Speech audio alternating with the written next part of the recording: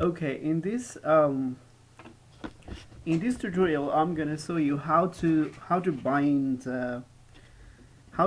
bind your drop-down list with the Enum data type. Basically, I'm gonna create an Asp.mvc project. So let's go ahead and create a new project.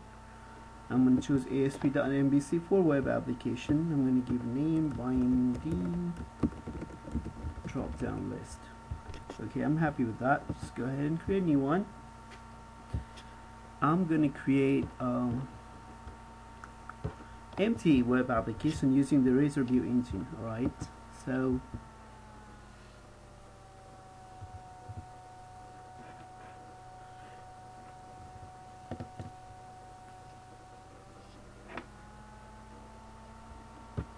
I'm not going to use any compound distance server, so that's not my option, so it doesn't have anything. See, everything is empty right here. So very first thing I'm going to do, I'm going to say I'm going to go ahead and create a controller. I'm going to say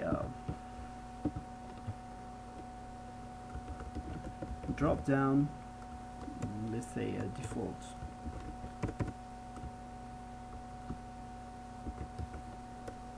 Example 1 controller. Example 1 controller. I'm not going to use this one because it's going to be empty control because nothing is there. I don't have any models or anything right now. Okay, so it just has example 1 controller. So for this, I'm going to go ahead and create a view index using the Razor. Okay, that's fine.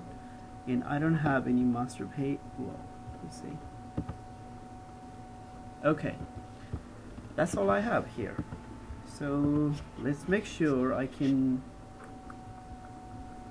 So here's example 1, but of course, I need to know the router has to know that it has to go into example 1 controller, which doesn't exist. So I'm going to go into global SX file and register the routes.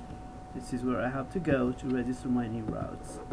So of course there is no home controller. New controller that I have is called example 1.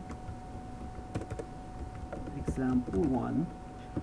And it has an index action method, and I think this will be fine. So let's go ahead and run it.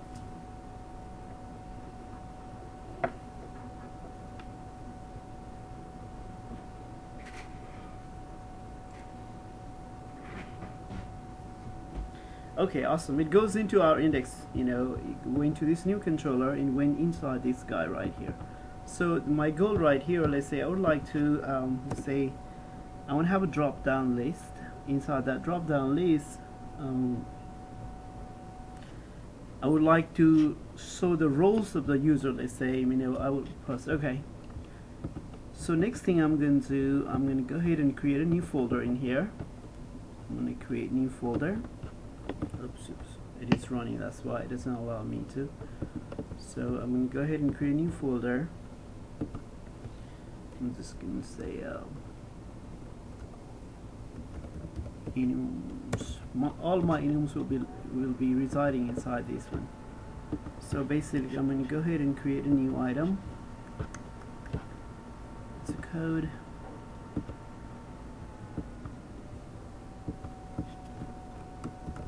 User role. Okay. Public enum user role user 2. Boom.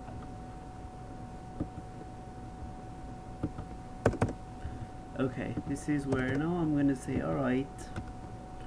I'm going to say a manager, supervisor, application admin. I'm just making this up, some of the possible user role in an application. Maybe developer has a role too, and maybe project manager, whatever. Just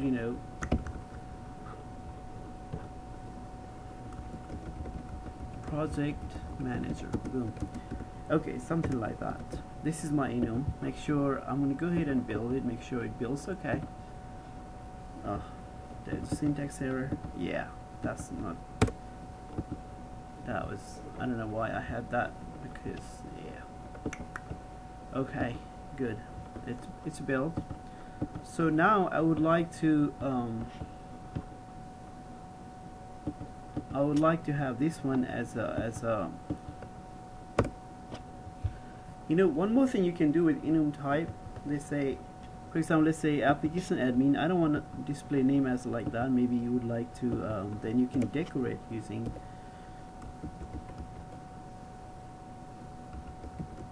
description. This using this namespace. Now I can decorate and give a name to this one. It has a constructor. Let's say for some reason, you know, you don't like this kind of name. Maybe you want to show it to the user application admin. Similar, same thing for the description. Boom.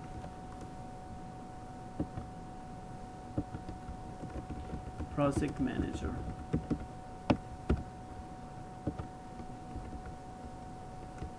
Yeah, that's okay. Alright, so you know, I would like to display the name like that. Supervisor is okay. Supervisor, you know, application admin, developer is just one word, and project manager. Yeah, that's good. Now I have my enum type, so I would like to display this enum. For some reason, let's say my requirement, I would like to, you know, bind this enum with my drop-down list in MVC4. Let's see how to do it.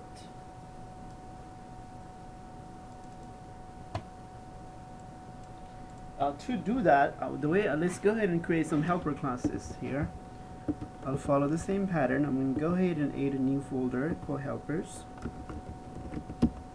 and inside that I'm going to add additional folder called enum helper. That's what it's going to be, enum helper. And then I'm going to create I'm going to go ahead and create a new class. I'm going to say enum helper class. Okay, I want to make this guy static, little static class, so you don't have to create instance of this guy to use it. And then I'm going to say something like that. I'm going to create a public static select list. This is what I would like to return, because it doesn't know what the namespace of that guy is. So I said control dot, that would give me the namespace. I added that one too, and I'm going to say, alright, get selected item list or whatever, something like that. And I'm going to make this generic so that any enum type can work. So I'm going to make sure, I want to say where